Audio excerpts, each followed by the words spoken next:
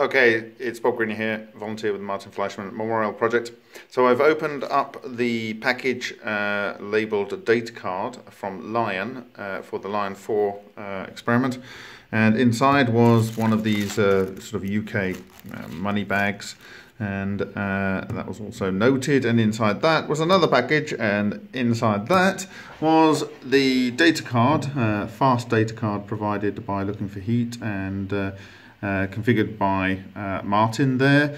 And what I did was I immediately copied that to a backup, and I've uploaded it to the Google Drive, and I'll give you a link in this video where you can download the raw data. And just looking what the data file has, there appears to be two calibrations, I think two calibrations, or at least one is a calibration, and an actual data file from the run. And what they have is the date and time of a particular event, and they appear to be like almost 1 second apart. I think that's right. This is probably hours, minutes, seconds. It has this volts. Now I suspect this is out by a factor of 2. I think this should be reading 11 or 12 volts. I think the power supply is 12 volts, so this probably would lead to maybe a misrepresentation of the watts, I don't know, or maybe it really is those volts, time will tell. But you can have a look at the data, obviously.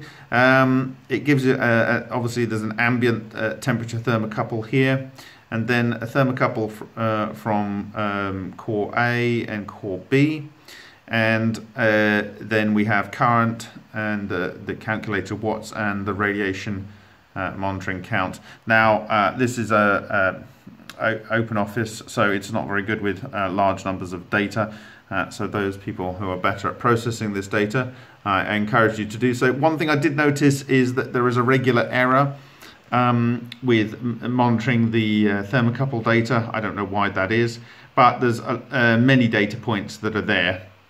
So there'll probably be needing to be some data processing where you remove alternate lines, and then you remove lines that have errors, and just go with the line data points that actually have a sample in them, a matched sample.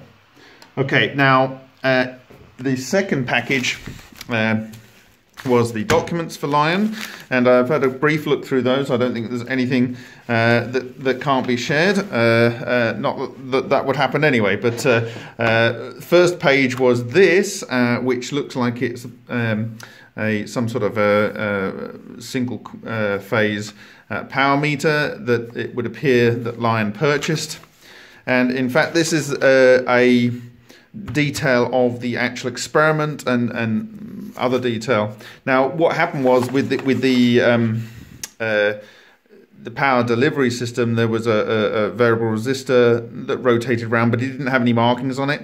And Lion has sent me a photo of what he did. He created a disc and put a sort of 1 to 8 or whatever it is, or around the dial, or 1 to 12 or something around the dial, and then he glued that in place so it could not move. So I'll share that. In fact, what I'll probably do is I'll scan this and make it into a PDF, so you know exactly what I know about the experiment and how things were done. But essentially, he did a calibration run, and he did a calibration run with this in play, and actually physically noting down the data that came out, and he actually runs through that calibration process here, and I guess that would line up with the data that you're seeing in the data files. So typically here's an entry point in the calibration, or the run, I think it's the calibration, and so he's saying at a particular time the dial was set to a particular position on the fixed graphic that he had attached. This was the power monitor that he purchased, so you should be able to match up this particular data with the time in the CSVs that are provided, and showing that the PID from the Looking for Heat system reached a particular temperature. So this is the power in. Now he's measuring I think the total power into the whole system, and the interesting thing is that I think he says that somewhere that, yeah, it says here that the power supply that attached to the Looking for Heat, sorry, the power supply with no Looking for Heat block, i.e. this the actual reactor and stuff wasn't attached to it, without it being connected, it drew 10.1 watts with the AC monitor. When I say AC monitor, I mean this monitor here from RS Components. And that fell to 8.5 watts when it was switched on.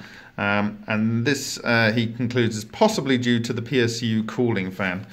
Now, when you get into the actual experiment, he has some extra detail here.